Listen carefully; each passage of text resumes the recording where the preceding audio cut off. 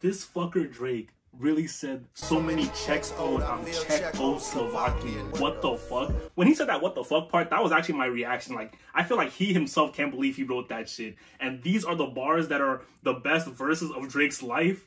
Nah, Yachty gotta answer for this, man. Did Yachty write that line? Yo, what's up, y'all? It's Nana from JustNanaPlease, and today we got Drake's Fat D, man. If you don't know, Drake recently dropped a new album, For All the Dogs, Fat D. I don't know why he titled that joint, that's just a meme waiting to happen. And it came out with very mixed reviews, bro. Now, recently, Drake hasn't honestly been on the greatest of album runs in this new age. I feel like his earlier stuff is honestly way better than his newer stuff. His newer stuff has been seen as more like trendier, but not like the Drake we know, you feel me? And I feel like this album he dropped recently has been getting a lot more hate than it actually deserves. I feel like the hate is actually carrying over from his older albums. I think what really fried Drake, honestly, this time was his promo, bro. He went on this whole run talking about some, oh man, if y'all want the old Drake back, you're gonna get it on this album. Then Yachty's gonna come out and say, yo, Drake's best verse is on this joint, bro. After listening to 23 songs, I'm not gonna lie, if anybody makes a top 30, top 50 Drake verses and one verse from this album is there, it's fraudulent. That verse is nowhere on this joint. It's not there. If he recorded that joint, he kept it in the vault because that shit is not here. On top of that, another blunder he did was At the Gates featuring Lil Uzi Vert, bro. That would have been probably the best song on this joint. Nowhere to be found. Leaked like maybe like, I want to say a year ago. Some months before this album was supposed to come out. Sounded beautiful. Wonderful, a great song, a great collab. Drake has been on record saying that Lil Yachty is like the creative director for this album, and you can definitely tell, bro.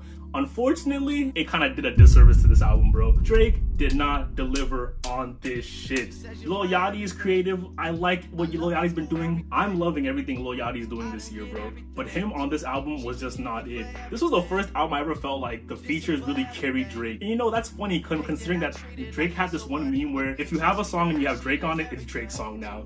Every song on this album that had a feature just felt like the feature was carrying more than Drake. J. Cole was washing Drake. Yeet was washing Drake. Party Next Door was washing Drake. Chief Keef probably had a better verse on that joint than Drake. It just felt like Drake wasn't really in his element.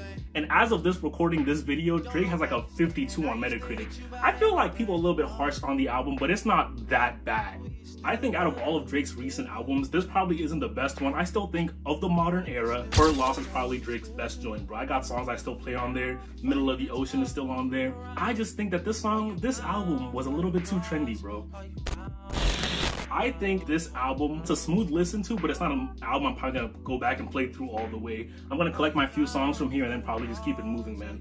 Lil Yachty helping out with the creative direction on this made it sound more like a Lil Yachty project than a Drake project. Like, I don't mind if you want to have other people, you know, some younger people come and looking to take a look at it, pick some sounds from it and kind of move on. But I feel like Drake kind of lost a little bit of himself in here. This felt more like a Lil Yachty album. And I feel like Lil Yachty is slowly creeping into Drake's discography. It started from one with Jumbotron shit popping. I think that was still Her Loss, I'm not even sure. When that shit started, I'm like, that song itself sounded like it was a Lil Yachty song that Drake was kind of just doing a voiceover on. Like, if you switched out the voices and put Lil Yachty, it would have flowed even better. This wasn't really a Drake project, more like a Drake sing-along. Lil Yachty wrote everything and then Drake just sung everything about it, man. But honestly, I still think it was pretty good. There's a couple songs I like there, like First Person Shooter was pretty good. Another Late Night was pretty good. The song with Yeet was actually super fire. I Don't Give a Fuck, all super fire. I just think people aren't being super fair with this album. As soon as it comes out, y'all want to give your opinion, and as soon as you click the first 3 seconds of any song,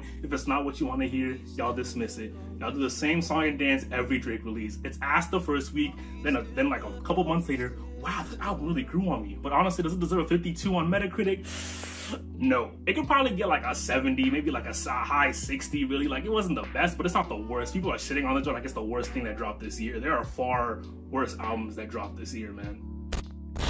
Yeah, hey, that's what I think, man. Let me know what y'all think, man. How y'all feel about Fat D, man? Was Drake's Fat D disappointing? If y'all like this video, make sure you like, comment, subscribe. Let me know what y'all think. It's been Nana, and I'm out.